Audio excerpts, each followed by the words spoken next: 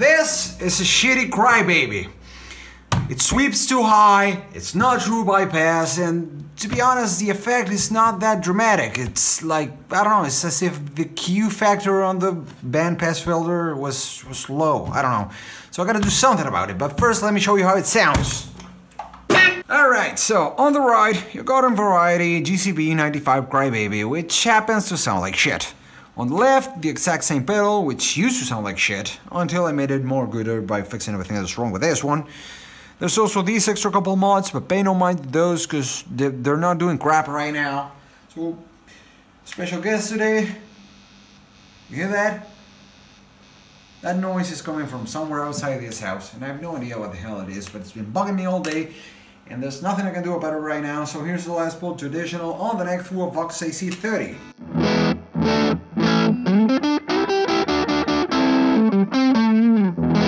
Bridge!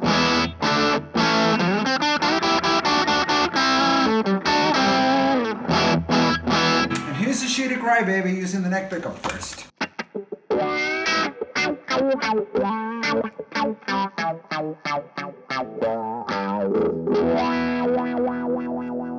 Now here's mine.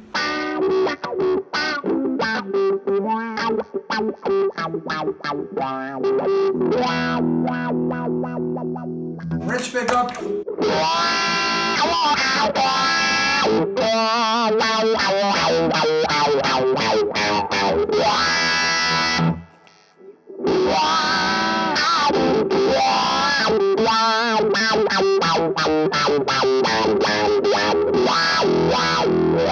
Overdrive!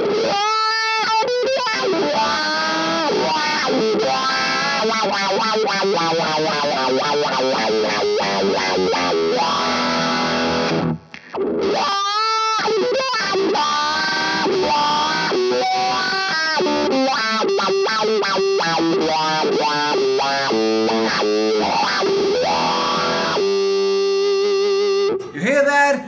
That's what this one bottoms out. That's a G. It's around 390 Hz. Now this one, same thing. Not so much, right? Let me go one fret higher. That's 400 and something. Might not seem like much, but that means the entire range of this one is way higher than this one, especially when you get to the top. Now there's also the fact that, I mean, it's got a nice growl. Well, listen to this. That one screams. I mean, let's be honest. This is way better. And there's also the fact that this one is not true bypass and this one is. So let's gut this thing and figure out what the hell is going on here. Okay, so a couple things we can know right away from looking at this thing. It's a revision I. So that means it came with a red facel, whatever the fuck you call it. The red inductor. And it might mean it's got the 6 contact thing. Yes, it does. It's got this switch, which is actually 6 contacts instead of 3. Why do they wire it like this, like a 3-point thing? Probably to justify charging you more for the classic one, but it's the same switch. We're gonna make a true bypass out of this, and we got a red facel. And also good news, it seems like nobody fucked with this thing before. So I'm gonna go ahead and heat the iron and get this thing ready and see if we can.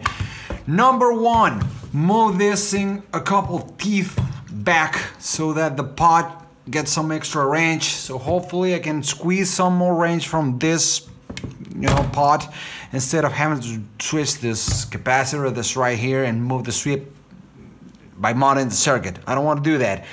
I'll do it if I have to. And we're gonna have to modify this resistor to increase the Q factor. This one goes in parallel with the coil, and if you make it bigger, I don't know, Google vocal mode, it makes the peak of the resonant frequency, the whole thing goes higher. So I might move it from 33K to, I don't know, 68. And also I'm gonna wire this as a true bypass. Okay, so while the iron gets hot, I'm gonna go ahead and loosen this thing a little bit. There we go, so that I can move this thing back. Let me see if I can, yes. So I will move it back and see if I can get a little bit more movement out of the pot. Oof, that's actually quite a lot. Now I'm gonna dial it back a little bit so that it doesn't stop because of the pot, but because of the physical, limit that you get on the hill. We want this to stop it and not the pot itself, because if the pot is stopping the motion every time you move it, you're gonna break the pot, okay? So we don't want to do that. Gotta make sure that there's some extra range that you're not using. But that was quite a lot, and that explains why it was not going as deep into the base territory as it should have. Okay, so the main problem that the owner was complaining about is gone. Now I just gotta make sure I stick this in the right place, and I can move on to the next thing. There you go. Okay, let me clarify a bit further what I just did. The pot on a wall is pretty much like any other, single turn pot. You have a limited range of motion and operation of about 300 degrees, right? Now, on a wah, because you're hitting the limit on the heel and toe sides, your actual operating range is something more like this, right? Which is actually kind of good because it avoids you hitting this limit and laying your entire weight on the pot and breaking it. But the sacrifice is you're losing some of the operating range, electronically. Normally, this is what it would look like. You're sacrificing a bit at the top and at the bottom. Now, the problem with this one is you had your entire operating range, and I was way close to the top, and I had a lot of the bottom missing, which is what the owner of this pedal was complaining. So what I had to do is loosen this and dial it back quite a bit, and do the same thing, but on the opposite side. I have my limits, I set it just before I break the pot, and I sacrifice a lot at the top because, I didn't need that part. So that's a compromise you gotta, you're able to choose on your own pedal. So know that. I mean, if your pedal is too treble or too bassy, you got this. Before you mess with the board, you can do this first. Alright, so next thing I gotta do is remove the nut from the jacks so that I can take the board off of this thing and modify the resistance that determines how high or low the Q factor of the filter is gonna be. That's, as I said, what you can Google and find as the vocal mod. Okay, it just makes the effect more pronounced, which this thing kinda needs. Okay, that's another thing that needs a bit clarifying. The way a wah works is it acts as a bandpass filter. You got your frequency here and you got your amplitude here, alright? In between these two frequencies, everything gets amplified and anything outside that gets rejected, okay? Now, on a wah, when you move your pedal back and forth, what you do is shift those frequencies, okay? So the filter is not static, it goes back and forth.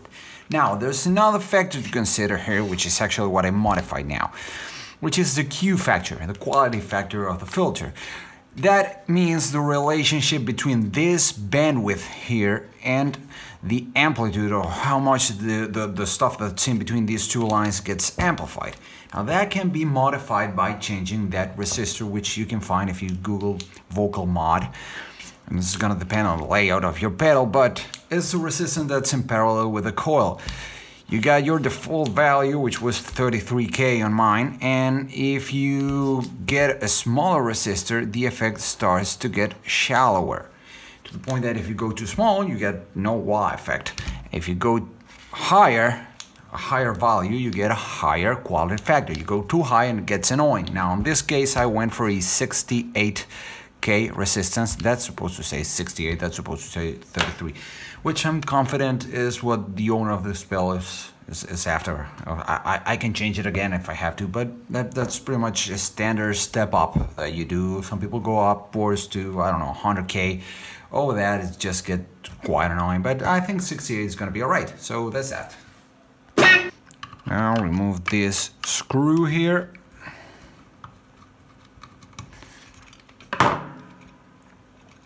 And you can take out the whole thing.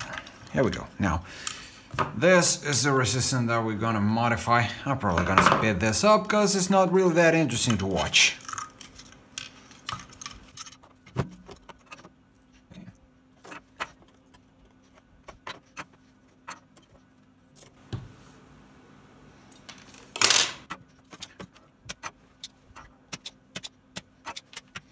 Okay, and I already went ahead and got myself a 68 kilo ohm resistance, which is gonna be in place of, it's gonna go in place of that 33K one.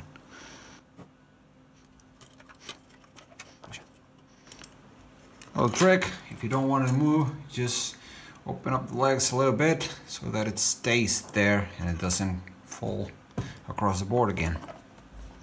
Through the board, whatever. You know what I mean.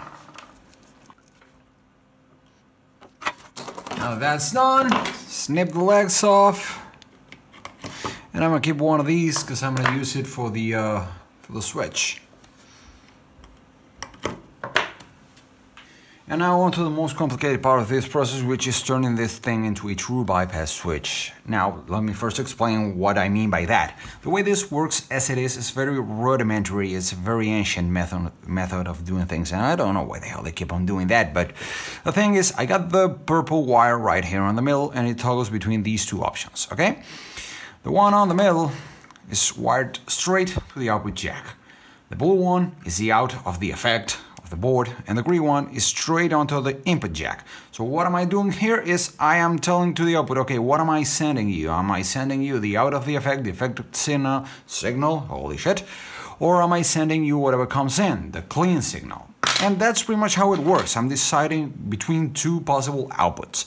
Now, what I'm not doing at any point is disengaging the board from the line, because this is wired straight to the jack, which is wired straight to the board. So at all times, whether this is on or off, I'm still loading the line, and that's what people refer to as tone sucking or treble sucking. I'm losing signal in the board even if I'm not using it, which is what we're trying to correct. Luckily, I have this thing which looks like 3 contacts, but it's actually 6, so I don't have to use one of these. Good.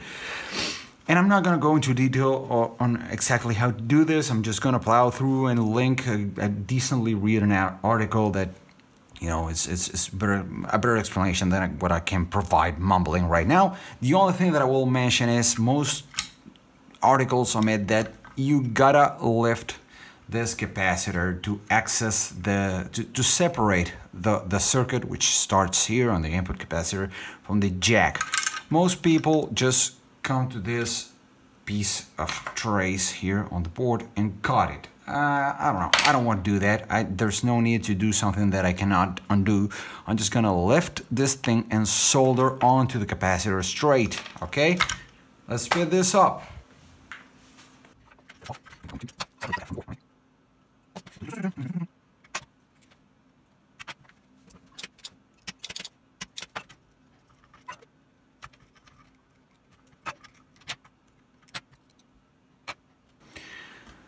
Okay, so now the circuit is separated from the jack. I'm still gonna use a cap, of course, but I'm gonna wire it right here, and I'm gonna put a piece of wire that I've already cut and tinned, okay?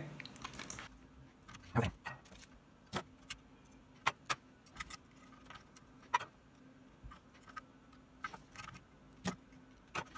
Now this is gonna be going to the switch. I know it doesn't look pretty, but it's stable, and it's at least it can be undone if I ever have to for whatever fucked up reason.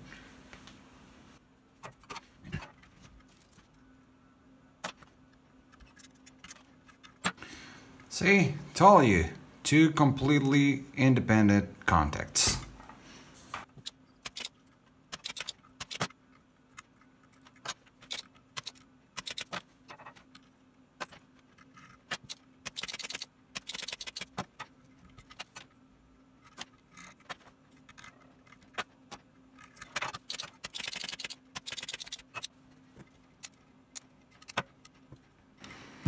This is how you peel a cable. You hold and pull.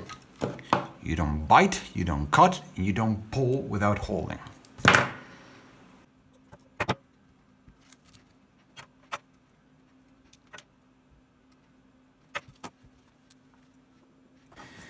And this is why you always keep the legs of the resistors.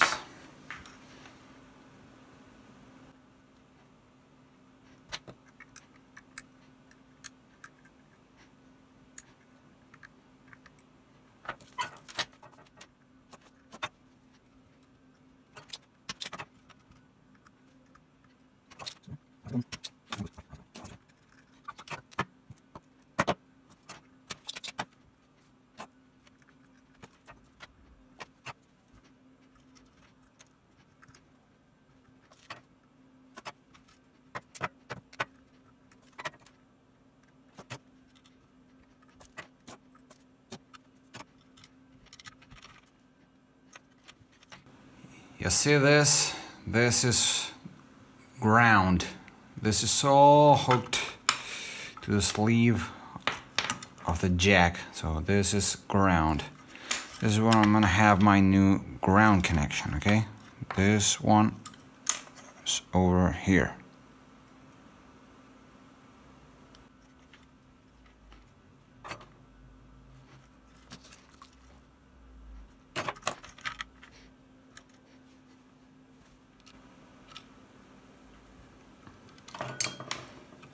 And I did a whoopsie.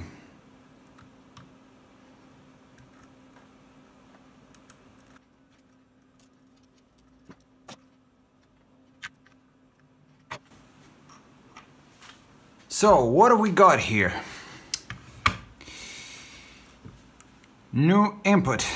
This comes from the cap. This green one still goes to the input jack. So when I engage this way, input jack goes into the board. Otherwise, if I engage this way, this is a ground connection, which I fucked up. I think it's going to be visible during the speed up. This goes to ground because we want to ground any. We don't want any potential to build up while this thing is not operating, because you're going to build up voltage or charge, and when you hook it up to the circuit, you're going to hear a pop. So this is grounded, the input of the circuit, when you're not using it. On the other side, we still have the same principle. Output jack is either connected to the out of the circuit when engaged on, or it is connected to this, which is jumped to the input jack. So now when you turn it off, it's completely bypassed. The signal reaches the input jack, it does not go into the board. Instead, it connects straight to this wire, which goes here to the out. Okay? Once again, just in case, disengaged, turned this way from the jack, green wire connected here. Now jumps straight here to the output jack, which is connected to nothing else, and it just comes in and out without going through the board. When it's turned on, you go to the jack, to the switch, jump to this green wire and to the board, and when you come out of the board, you are connected to the output jack. That is what is called true bypass. And again, one important feature of this is that when not in use, the input of the circuit is connected straight to ground. So the voltage here is absolute zero, which means that the moment you turn it on, you're not going to have a stored charge of any kind. You're not going to hear a pop when you turn it on, which is also a plus. So yeah, let's put this thing together and see how it sounds.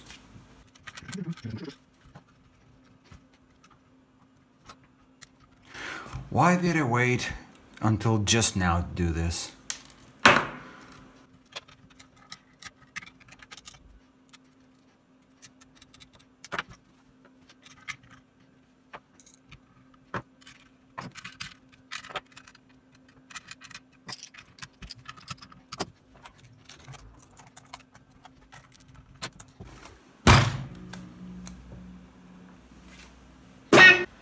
All right, let's see what we got.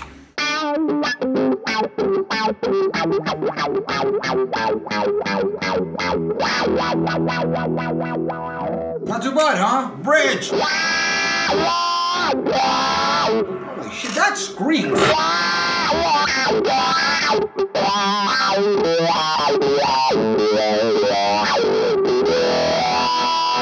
Yeah, overdrive!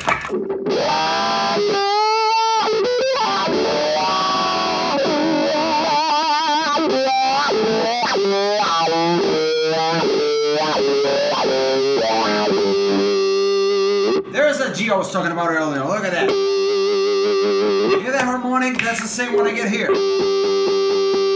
Now they both go as low. In fact, this one, oops, this one was going so low I had to dial it back a little bit. I know the guy wants to go into bass territory, but that was just nuts. That was a bass wall.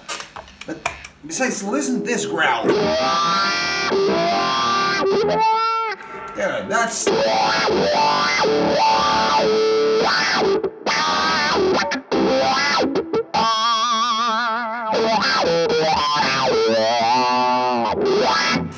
I don't know, man. That's, to me, that's what a Crybaby is supposed to sound like. Say, yeah, that does it.